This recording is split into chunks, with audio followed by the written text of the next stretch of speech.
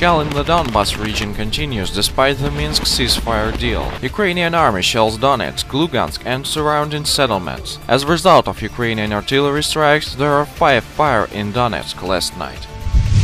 Kyiv appointed governor of the Lugansk region in eastern Ukraine, Gennady Moskal, has ordered to dig trenches along the disengagement line between the Kyiv-controlled territories and territories controlled by the self-defense forces of the Lugansk People's Republic.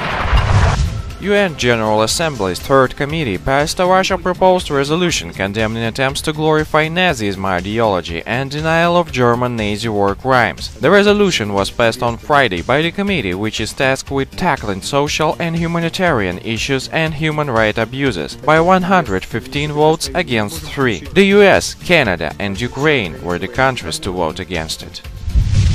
Germany's FM Frank-Walter Steinmeier has said he's against Ukraine joining NATO. In an interview with Der Spiegel, he said he considers that it's possible for NATO to have a partnership with Ukraine, but not membership. Meanwhile, Russian President Vladimir Putin's spokesman Dmitry Peskov said one of the means of changing the balance of power in the world to eventually subdue Russia was NATO's gradual approach toward its borders, which made Russia nervous, he said, speaking to the BBC. Russia needs a 100% guarantee that no one would think about Ukraine joining NATO, Peskov said.